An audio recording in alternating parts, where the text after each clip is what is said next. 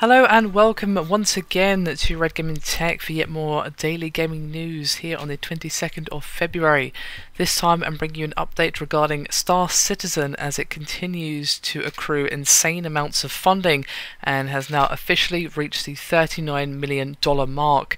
And the new $40 million stretch goal would add a procedural generation R&D team for, quote, creating entire planets worth of exploration and development content. Now, the Roberts Space Industries website does note the latest goal unlocked the penultimate user-chosen star system, and then Chris Roberts went into quite a bit of detail regarding the next stretch goal.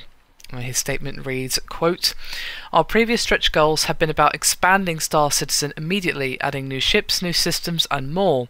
Each one has added something to the game while allowing us to widen our bandwidth, hire more employees, expand our development facilities, purchase new technology, and so on.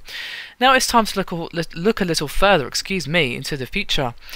Among the most common feature requests for Star Citizen are atmospheric combat and ground exploration.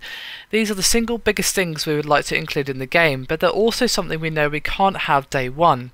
Our universe is a big place, and creating the hundreds of existing landouts properly is enough of a challenge.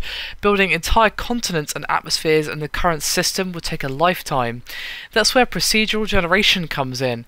If we can develop a truly great procedural generation system, one that lets us create entire planets for you to populate, then we can expand the game to add these features and more in the future."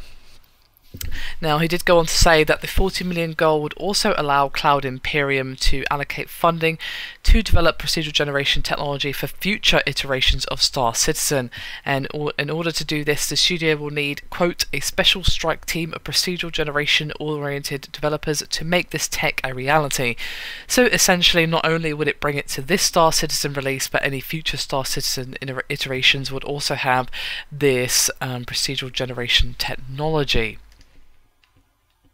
So there you have it, the latest update from Star Citizen, and this is a game that I'm definitely keeping my eyes peeled for all the information on, as it just really looks incredible. And I just had a little bit of a peek at a 4K gameplay graphics trailer, and it looks very, very impressive indeed, and it seems like they're definitely going to deliver on their promises to make a proper PC title. So I'm definitely very much looking forward to this game.